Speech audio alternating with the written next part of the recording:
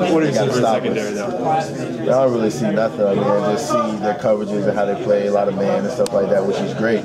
I mean, it's just perfect. I mean, we go through a lot of zone, we verse a lot of zone, especially in the Big 12, so it'd be nice to go against a man up.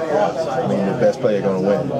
Now, I think last year was over 1,400 yards total offense between the two teams, 99 total points. Expect something probably a little bit different this year, considering both teams are kind of breaking in a new quarterback. Yeah, it's very different because our defense is going to stop and shut them down. So, I mean, I know it probably won't be that different between us. I mean, with them, yeah.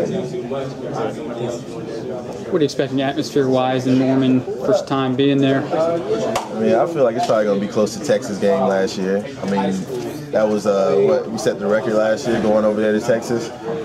So, I mean, we're used to it. We're ready for that. I mean, we're going to be in the zone anyway, so the crowd is not really going to be in effect. But, I mean, I'm going to love the atmosphere. I can't wait. Does going to Texas help at all?